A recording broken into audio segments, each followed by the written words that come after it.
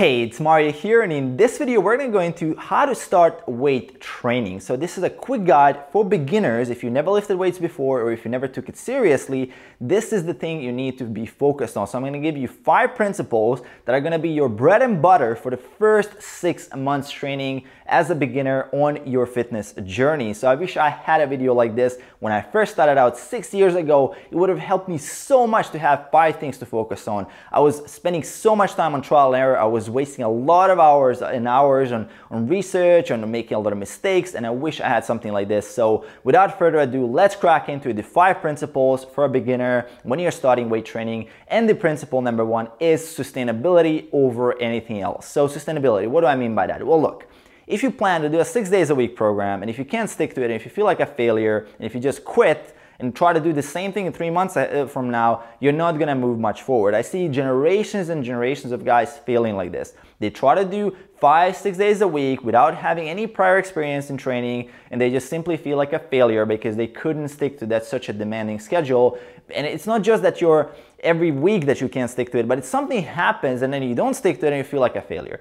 Be flexible, be adjustable, find something you can sustainably do. If it's 3 days a week, that's perfectly fine. You can build an amazing looking body with 3 days a week of training. Most of my clients train 3 days a week. Most of them that want to look like a celebrity, want to get those abs, want to shred body fat, there's no need to be training more than 3 days a week unless you have the time for it. And if you really want to spend time in the gym, if you love to train, if you're from a sports background, of course, then sure, adding a little bit more won't hurt. You spread around the volume.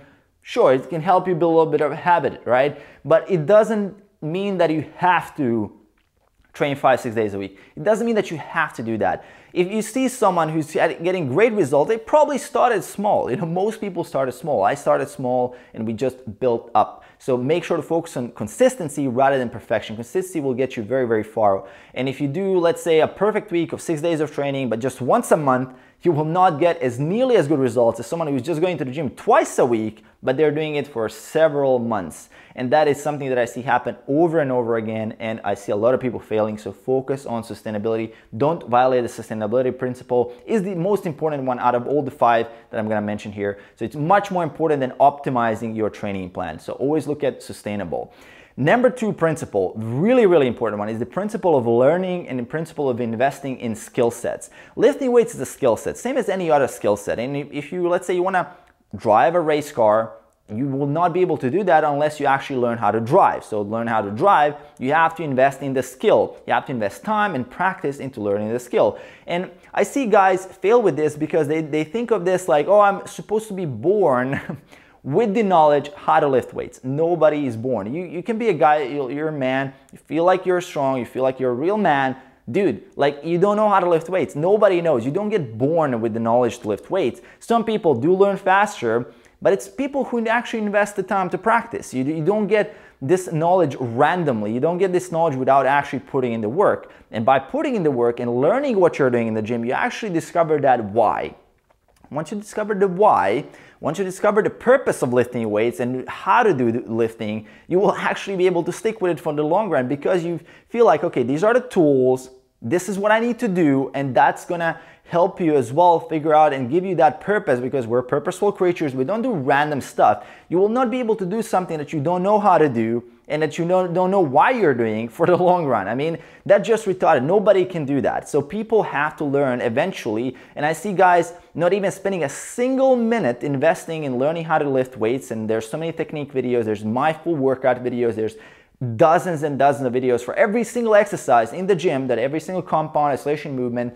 Learn it, read it, watch other people do it, hire a personal trainer, hire a coach, learn, invest in the skill set. That skill set will pay off for the long run. That skill set is gonna fuel your performance for decades if you learn this. Same as learning to ride a bicycle. Once you learn how to ride the bicycle, you always know how to learn a bicycle, and you're always gonna keep improving that knowledge, which is gonna get you better and better results. The 3rd principle, kind of building up on this, is the principle of fuck around-itis. What is this? What is this? Well, look. You've probably seen a guy walks to the gym, sees a gym bro, and it's like, oh, hey bro, what are you training today? The guy's like, oh, I'm doing my delts. Okay, I'm gonna do delts as well. Don't you have a training plan? What are you doing? Like, what are you doing in the gym? You're basically violating the principle of specificity. Random workouts lead to random results. And I see this happen over and over again. Guys go to the gym just to go to the gym without any specific plan. If you don't have a specific plan, how the hell do you know what you're aiming at? What's your goal? Like, what are you doing in the gym, right? So have a specific goal. If your goal is to build size, look at your plan. If your goal is to get stronger, is that plan getting you stronger? I mean, if you're just doing random stuff, that's not gonna cut it. I mean, if you're just looking to get a sweat, I mean, if you want to sweat out, you just go run 15 miles. Is that going to build you size? Well, not so much. I mean, if you look at people who do running a lot, they don't get that much size unless they're lifting weights as well. So have a specific thing in mind that you want to do when you step in a gym. Don't do random workouts. Don't be the guy who is forgetting to train his legs like for 3-4 weeks in a row, right? The guy's like, oh, I just forget it. You know, it's fine. Have a plan. When you go to the gym, you should know exactly what you need to do and you just simply execute there. You approach the scenario with 100% clarity and intent. So when you go to the gym, you know exactly what you need to do, you execute the program. And this is why coaching is so powerful, because the coach gives you the exact plan and you just simply have to execute the plan. Here, I give you a free workout that is suitable for beginners. You can just download it, you can just copy it from the description link in the below, just get it from there. Execute that plan. That's the only plan you need for the next 6 months. That's the exact plan you need, nothing else. Everything else is a waste of time. Everything is fucking around. If you want to go to the gym and spend 3 hours doing your abs, do it after this plan, because that 3 hours is going to be a waste of your time. If you don't invest time in a specific plan like this one, you're basically going to get random results, and most people aren't happy with random results because most people, believe it or not, they have a vision of what they want to achieve, and that vision is not going to happen unless you actually do something that is going to get you there. And with fuck around artists, I mean, I've seen this happen over and over again. I still see this happening with guys who are training 5-6 years. They just don't have a plan. They just don't know where they're going. And if you don't know where you're going, how the hell are you going to get there? So get the plan, stick with the plan in exactly when you're going to do it, and execute. This is everything you need to do, and comes back to learning. If you keep changing things all the time, your body doesn't even have a chance to learn. If I tell you, hey, learn how to ride a bicycle this week, and you're just learning and you fall down a couple of times and you get a grip on it, you know, try to get better, but then next week, oh, let's do rollerblades. It's like, what the hell? It's a completely new, different skill. Then after let's do skateboard. Let's do snowboard afterwards. And every single week you switch it up, you know, you confuse your muscles. You know what happens when you confuse your muscles? They don't grow because they don't know how to lift the weights. Before you learn how to overload your muscles with proper weights, your muscle doesn't have a reason to grow. And that builds on the fourth principle, that is the principle of overload. If your body doesn't have a reason to grow, it will not grow. Coming back at fuck around artists, if you keep fucking around the gym, if you don't give your body a reason to grow, if you don't learn how to lift the weight, you will not be able to load the muscle to the appropriate extent that it has to adapt by increasing size. So your size actually doesn't happen just like that. It happens as a consequence of you reaching a certain limit where your body just simply cannot lift any more weight with the current amount of muscle that it has. So when you go to the gym, you probably have a little bit more muscle than you need. And that's just the baseline strength that you have. And your strength will actually increase very, very fast. That's called the neuromuscular adaptation phase. Your body is just becoming better at coordinating your muscles, firing those motor units, and the weight goes up quite fast on the bar. You can probably add weight every single time you step in the gym. But size doesn't happen like that. Size actually happens a little bit slower, because think about it. If you have enough muscle to do 225 for a single rep on a squat, and if you're doing reps with 135, does your body have the need to build more muscle? Of course not. So until you actually reach a point where your body needs to build more muscle, it won't do it. It's an energy taxing process. The body is very, very economical. It's a very economical system in a sense that won't spend extra energy on holding muscle if they don't need that. You don't see guys walking around with like 200 pounds and super muscular doing pink dumbbells. You know, that's just no need for that person, that body, that system to hold on to that muscle mass, because there's no demand. The homeostasis that you're currently in has to be disrupted. In order for your body to adapt, it has to come from a very, very strong stimulant. And if you're going to the gym, if there's no overload, if there's not more and more pressure put on, there's not more and more resistance, there's no progress. That's exactly how evolution happened as well. If we didn't have any resistance and any pressure, any demand, we wouldn't evolve, right? Everything in your body is designed to adapt. Give it a reason to adapt. If you're squatting 135 this week, next week, do 140 for the same amount of reps. Week after, do 145 for the same amount of reps. Do 150 for the same amount of reps. If you get stuck, try to do a little bit more reps with the weight that you did previous week, and then you go back and try to increase the weight. Constantly try to bite off a little bit more weight. Constantly try to add weights. Fractional plates help with this because you can add just half a pound a week, you don't even feel it, and then you kind of break through. Go back one step if you need to. If you're super beat up, if you're super sore, back off for a little bit, then come back and add more weight. Add more weight. That's the principle. There's only one right way to train, and that is training for progressive overload. Without this component, everything else falls apart. You can go in and do a ton of supersets. You do some kind of cable fly, whatever, spinning, hell exercise, you know, for 50 to 100 reps.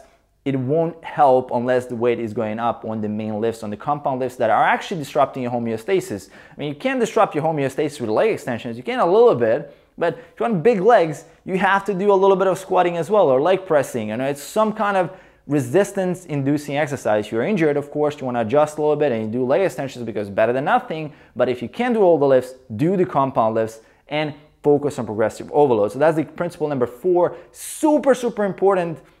You're going to be wasting your time if you're lifting the same amount of weight. I see guys lifting for 2 years, keep the same weight, they look the same. No difference. Basically wasting their time, spinning their wheels, as they say. The 5th, the final principle, something I want to leave you with, and that's the good old rule: you cannot out-train a bad diet. So you will not be able to out-train a poor diet. What does this mean? Well, I'm not saying that you have to count every single calorie. I'm not saying that you have to be an expert nutritionist. I'm not saying that you have to read 15 books on nutrition, but there are 3 things that you need to do. Number 1, figure out approximately how many calories you need, whether it's to lose weight or stay the same weight or gain weight. Figure that out. Come on, dude. Like, it's 2016 as the time of making this video, and every single year from now, 2017, 18, 20, 21, everything is gonna be a lot easier to figure this out. There's so many videos. I made a ton of videos as well. I'm gonna leave a couple in the description below to figure this out. I mean, don't be a dick to yourself, right? So figure this out. Calculate the amount of calories you need. Use MyFitnessPal. Figure that out for at least a period of time. Then if you want to track it, keep tracking. If you don't want to track it, at least you have a plan to stick with. Figure out your calories. I mean, that's the bottom line, at least for the first thing. The second thing, figure out your protein intake. I mean, come on. Figure out what's your ideal weight. Eat that amount of protein in grams per pound of ideal weight. Just eat that amount and you're going to be fine. And do that every single day. You don't have to be perfect. You can be 10-20% on and off between the days. But have a goal and stick with that goal. People with a poor diet, I mean, just doing random stuff, they can be training really hard, but if you hit up McDonald's and if you drink 2,000 calorie shakes after the workout, you're not gonna move forward. And that is often the case. I mean, guys think that they can train just simply through force, and then you see guys who are just doing 60-70% of the effort in the gym, but put exactly the same amount of effort in nutrition, about 60-70%, they still get much better results because it just complements each other. It goes hand in hand, right? This is the fuel, this is the stimulants, this is the permission to grow, and this is the stimulants to grow. It goes hand in hand together. And when it comes to the third final point, when it comes to nutrition, dude, like, stop eating junk. I mean, come on. Minimize the amount of processed food that you're eating. You need your body to be optimized and fueled for the performance that you want to do. Put in the fruits, put in the veggies. Minimize the amount of processed junk you're eating, like hydrogenated oils, processed carbs, refined grains. I mean, you can minimize this. It's a no-brainer. It's just simply coming down to a conscious choice to choose to do this instead of just like a leaf in the wind. Let yourself go and eat whatever your friends eat. And if your friends aren't jacked, then that's one of the main reasons, is because they don't take care of themselves. They think that someone else is going to take care of themselves. Take responsibility for your nutrition. Same as if you're going to go train, because if you're training, it's half of it is just going to go away. It's going to be a waste of time if you're not putting the time in the nutrition. So do yourself a favor and handle this, as well as get an appropriate amount of sleep. I mean, this is just a no-brainer. I keep repeating these basics because people aren't doing them. And that's one of the reasons why, like, people forget to drink enough water, and they're asking what is the best pre-workout supplement. Dude, if you're not drinking enough water, no supplement in the world has nearly as much effectiveness on just your personal results as drinking a sufficient amount of water or getting enough sleep.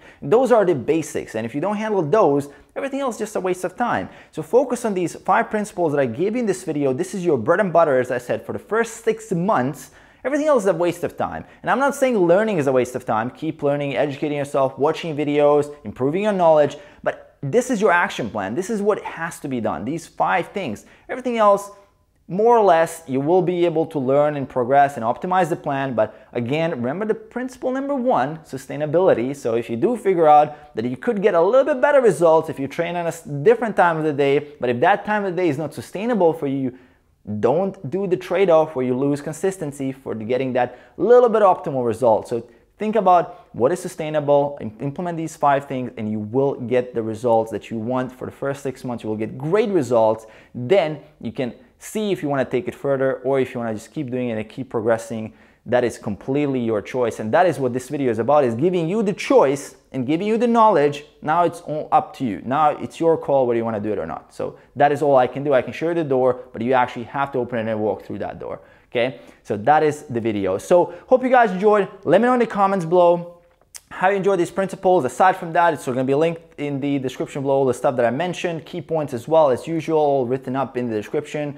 Aside from that, make sure to hit that subscribe button below to support the channel, and I'll see you guys in the next one. Peace.